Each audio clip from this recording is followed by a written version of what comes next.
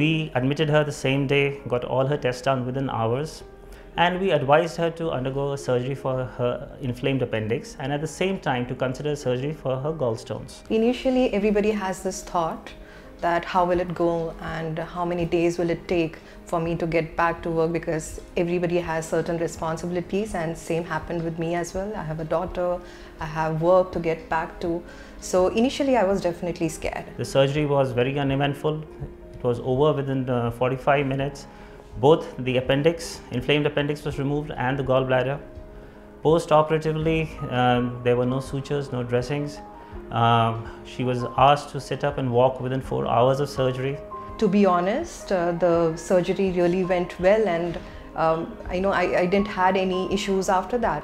It took me exactly 2 days, and on the third day, I was back to work in my office. Short stay surgeries, our concept is to operate on the patients as quickly as possible with the least amount of discomfort and get them ready to get back home and get back to the normal lives, the normal work, as quickly as possible. Every working woman or every working people around has this thought.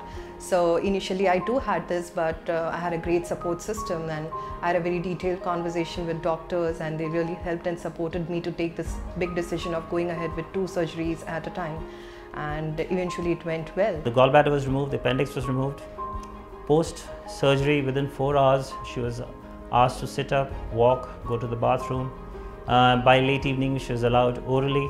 She was very comfortable. The team here is extremely brilliant, be it the doctors, be it the back-end people, be it the DDs who are working out here, the entire ground staff. They were pretty quick, because I was admitted in emergency and the tests were done in another few hours. I had my diagnosis in front of me, and then I had a detailed conversation with the doctors wherein they really supported me. My family was there. Thank you, Max.